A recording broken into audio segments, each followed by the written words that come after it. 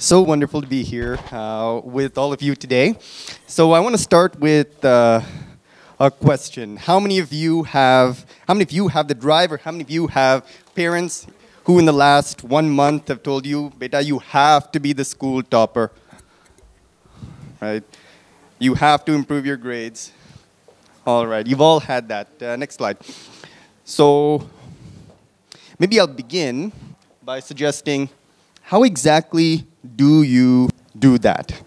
Okay, we all want to be the best versions of ourselves, and there's one researcher, a gentleman by the name of Cal Newport, who is a renowned educational researcher and author, and he did a study on school toppers across high schools and colleges in a wide variety of settings, and he tried to find out what exactly do the best students do that no one else does. What is the differentiating factor? What is the unique value that they provide? And next slide. What he discovered was that over 80% of students all practiced one technique. And it's a technique so simple, but so powerful, and something that every one of you can do right here, right now. The secret is very simply to learn by teaching. And what a lot of these students do is, when they finish a lesson, when they finish a chapter, they just get up in front of the room with a whiteboard or a chalkboard, even if the room is absolutely empty. It's even better if you have a younger brother or sister or mom or dad or nana nani, right? And teach that concept to an empty room, out loud. You just do that, and then you very quickly identify what the gaps in your learning are. And you know what exactly you have to study. You assimilate the information at a much deeper level, right? So I hope that all of you start doing that today itself, okay? Now, why am I telling you this? Well, we at Athena, we've been mentoring high school students for a few years now, and we are obsessed with one question. How do we help high school students, young people in general, be their absolute best in every possible way, intellectually, emotionally, spiritually, physically even, right?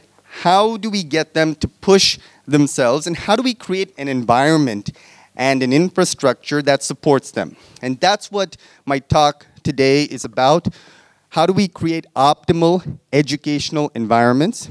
And what does the dream school of tomorrow look like and sound like?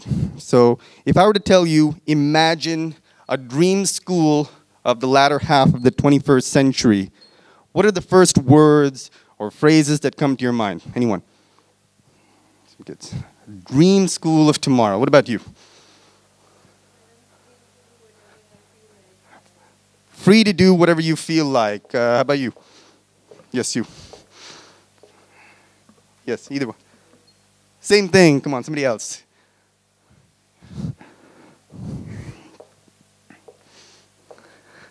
Okay, we'll come back to you. Yes. Allowed to study your favorite subjects. Okay, wonderful. All of these will be incorporated. We have some thoughts on this, and this is by no means comprehensive. Nobody can outline a full educational platform. It's a very large and complex problem, and a lot of people are working on it. But here are just some thoughts so that you all can start thinking about designing your optimal educational environments. Next slide. Okay, so there are really 3 parts to education. This comic has no relevance to my talk, but I thought it would be funny. Okay, there are 3 parts to education, okay, and helps to memorize this: curriculum, pedagogy, and assessment. Curriculum, pedagogy, and assessment. Curriculum is the content. Pedagogy is the means by which information is transmitted from teacher to student. And assessment is assessing how well that information was absorbed and assimilated. Okay? So think about it in these 3 parts. We have thoughts on all 3 of them. Starting with curriculum. Next slide. Okay? So the question we get asked a lot is, do I go deep or do I go broad? Right? Do I study one thing and become a master of that, almost in exclusion to everything else? Or do I dabble in as many things as possible? Do I expand my mind? Do I expose myself to everything from STEM, science, technology, engineering, mathematics, to the arts and humanities? So over the years, initially I was not sure how exactly to answer that, was very hesitant, but now I have an answer that I am sure will resonate with all of you. And the answer is, go broad by going deep. Go broad by going deep. How do you do that? By going deep into one subject, you can then explore the connections between that subject and almost every other subject. And I'm so confident of that, I can give you an example, right? Give me any subject. Shout it out. Give me a specific science. So politics, okay, fine. That's, so you think politics is one subject, but if you go deep into politics, there's a significant connection between politics and economics, right? Politics is driven by economics. For example, for elections, you need campaign financing. There's economic policy that influences political outcomes. Okay, so there's a connection between politics and economics. There's also now increasingly a connection between politics and mathematics, because a lot of campaigns are running big data analytics. They're trying to understand their demographics in a mathematical manner. There's a connection between politics and art, right? If you want to design political campaigns with everything from slogans to visual media, you need to have a very refined aesthetic sense, right? Now, increasingly with technology, technology is transforming how campaigns are run. In another way, history, understanding the historical backgrounds of different demographic groups and how that influences their political behavior. So, to go deep into politics, you have to understand economics, history, art, technology, and half a dozen other subjects to do it well, right? And I can say this about anything. Take computer science. How many of you are technologists here? So a lot of people think that computer science is just about coding, just about programming. Nothing is further, not nothing, but it's not entirely true. So take computer science. In order to develop an amazing app, it's not just about the coding. Of course, you have to write the code, but ultimately your app has to interface with a human. So that's where the UI UX comes in. User interface and user experience, right? How does a human interact with the machine, interact with technology, and how do you make that as seamless as possible? That's a design question. That's not a coding question, right? So you have to understand that. You have to understand art and design, aesthetics. On top of that, you have to think about how to monetize your app. Are you going to charge for it? Is it going to be a freemium model? Are you going to charge people to advertise? How exactly do you plan to monetize? There's the economics and business angle to that. Are you filing for a patent?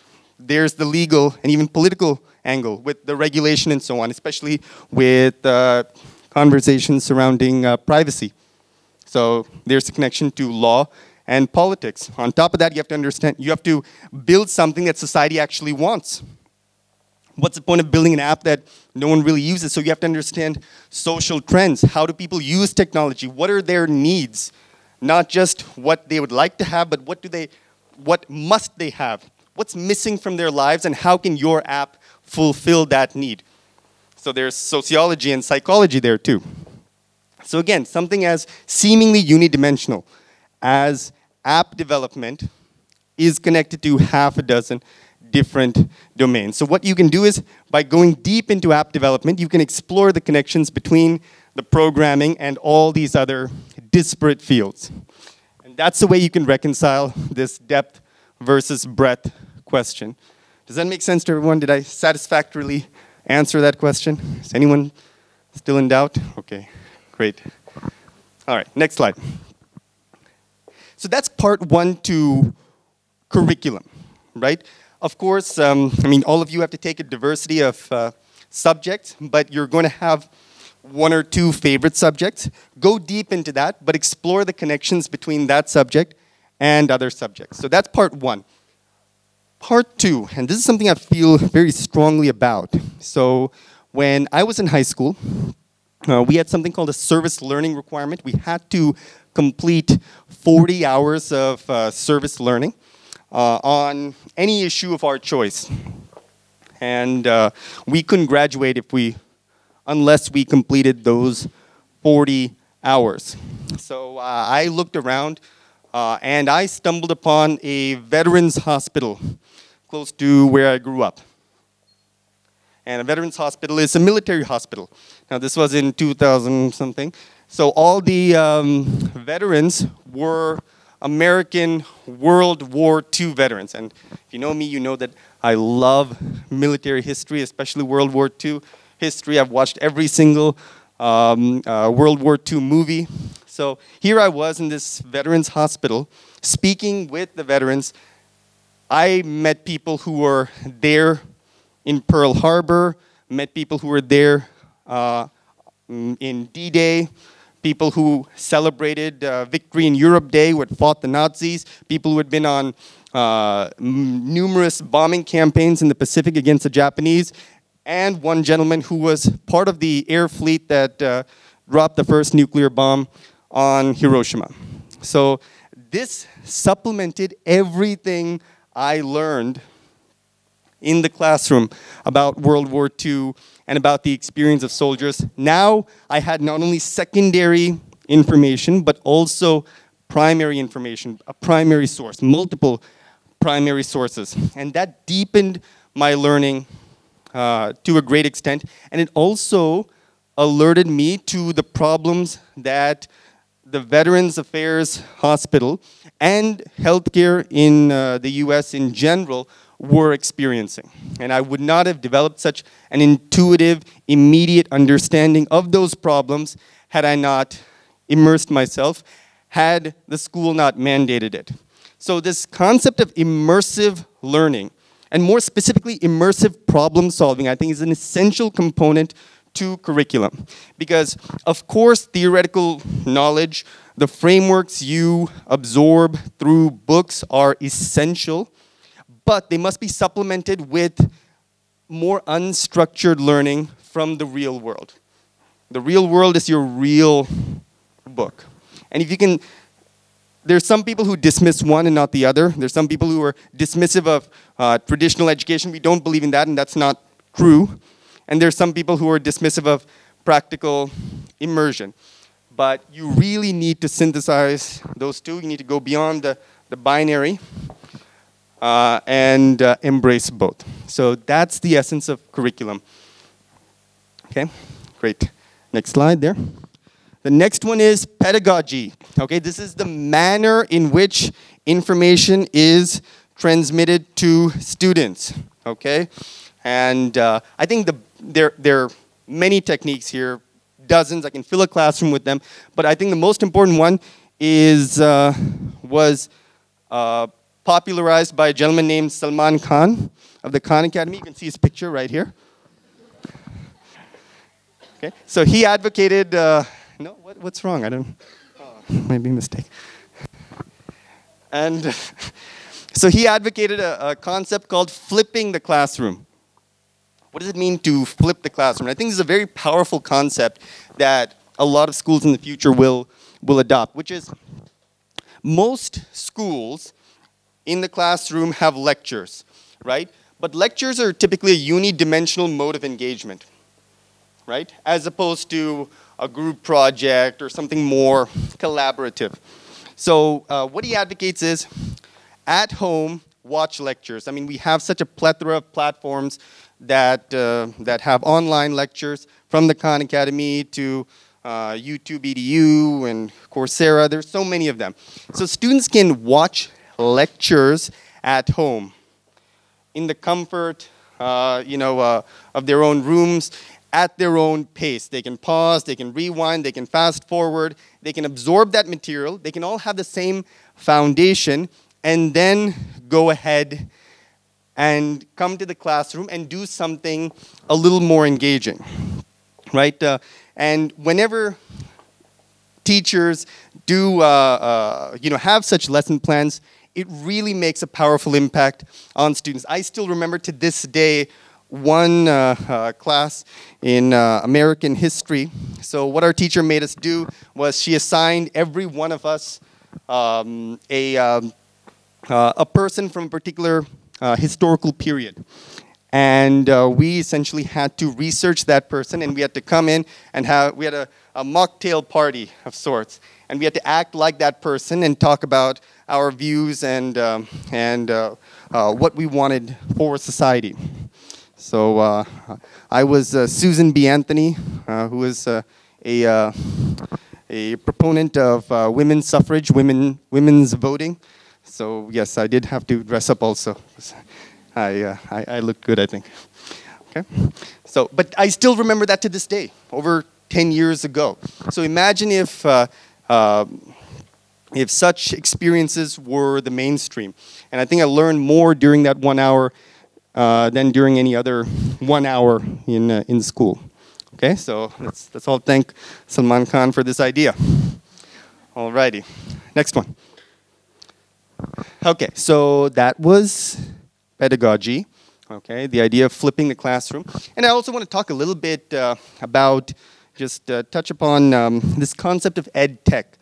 So a lot of people believe that teachers will be replaced by technology. That, I think, is very far from the truth. I think a sort of dual model where the teacher is a facilitator, a mentor, and guides students is essential, and that will be necessary.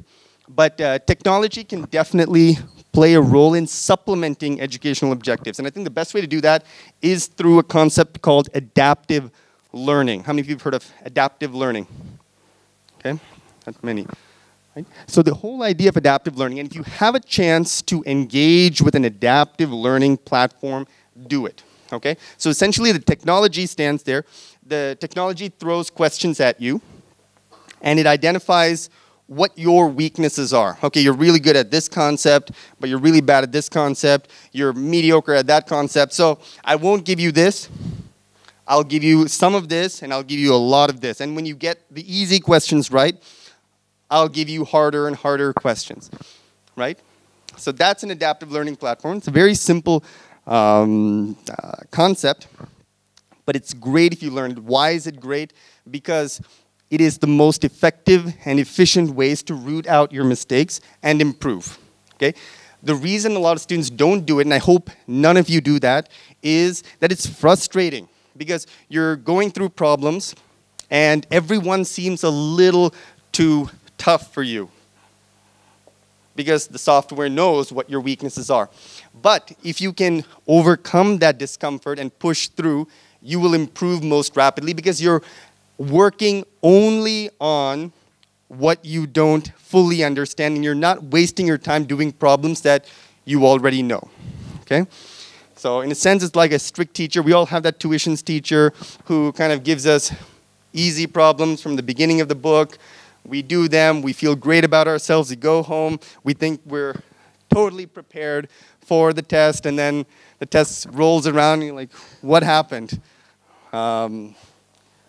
But what you want is the strict teacher who really pushes you, really gives you those questions that make you uncomfortable, make you want to think you're not quite sure. You have to build a process in your mind, and that's how you stretch and grow. And if you can do that with technology, all the better. Okay? So I think the key is knowing where technology helps and where technology would be limited. This is one way it really helps with assessment. Okay? Slide. I think, so that's essentially it. I wanted to give you all a framework. Now, on top of this, I hope that all the students here kind of take the principles contained in this talk and try to design your own educational environments so that you you have an optimal learning context, right? So you know exactly what subjects to pursue.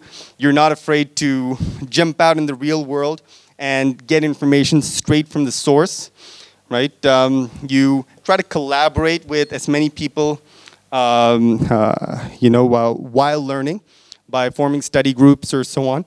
And you try to assess yourself in real time. Instead of waiting for a test, the other great thing about adaptive learning is that you get a real-time indicator as to your performance and how well you're doing at any given point, as opposed to waiting that week by week or month until you have an exam. You don't want to do that.